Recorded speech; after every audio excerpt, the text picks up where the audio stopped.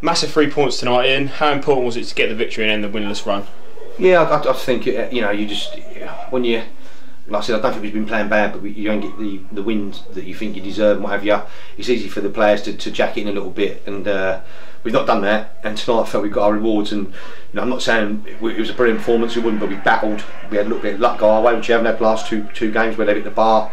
And they've hit the post, even though it was a free. Like Toby's got taken out when they hit the post, it should have been a free kick to us. But apart from that, you know, we've defended like properly. Every player in the team's put their body on the line for the cause.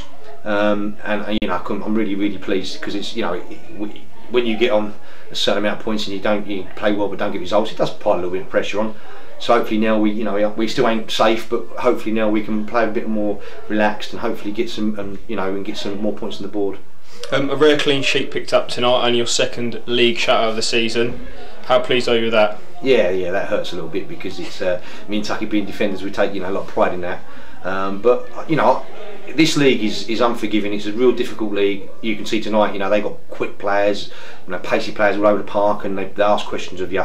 You know, I spoke to the goalie for the game, Josh. You know, because Josh has been doing all right, and he's not had much luck tonight. You know, he's had a bit run his way, but you know, he still, when he's called upon, he's made a few saves.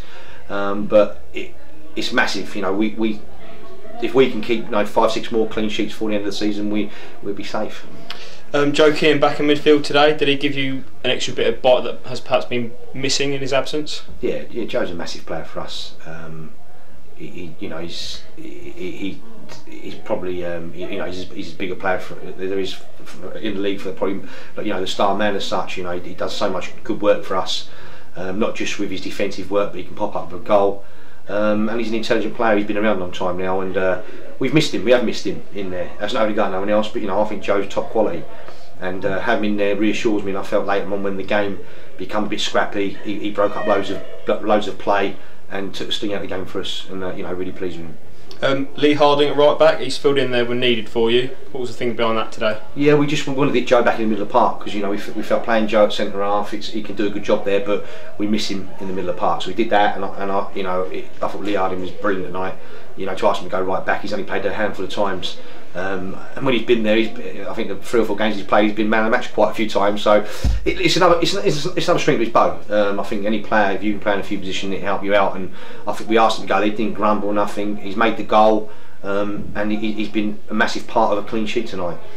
On new signing James Fraser, what's he going to bring to the side? Yeah, James is a quality footballer, and I felt, even like, obviously put him on for the last 15-20 minutes, whatever it was, and when he did get the ball, he looks a threat, because he's another, you know, he's a good footballer. He's been at a good level. He's sort of playing one at this club, and he's willing to work hard. And you know, we asked him to play out on the right, and he's not ideal position, but you know, we just want to get safe, so people have to put in shifts in certain areas. And I think he's a real big player for our team at this football club. Couple of players missing today. Obviously, Andy Pearson missed the weekend as well. Sam Gargan wasn't here today. What's up with that? Yeah, Sam's a bit of a bad back. We don't know what it is at the moment. He's going to see some this week, but in my own mind, Sam's going to be out for 2 or 3 weeks. So I'm not, you know, that's where we are with it. Piercy maybe could have played him, I'm not even sure. So we've left him, and hopefully he might be involved Saturday. If not the following Saturday, we'll take a look at that on Saturday morning, see how we feel with him. I say Ollie Rowland and Dan Perry are out for another month, so we are a bit bare bone. That's why James has come in, as well as he's a really good footballer, you know. So we're still looking to bring one or two maybe in now, because we're just a little bit bare bones in the squad.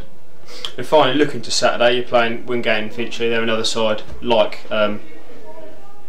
Enfield, sort of mid-table. Does this result tonight give you a bit more confidence going into that game? Yeah, because every game you go into, you know, if you keep not getting results, drawing or losing, the pressure mounts. I mean, even though we aim in a like you know, 2-3 points away from the relegation zone, you feel every time you don't get a result and someone gets one, it's another nail in your coffin. So yeah, we can go there Saturday now. We've just said to the players, don't undo the good work tonight. You know, if we get something Saturday, this would be an even better result.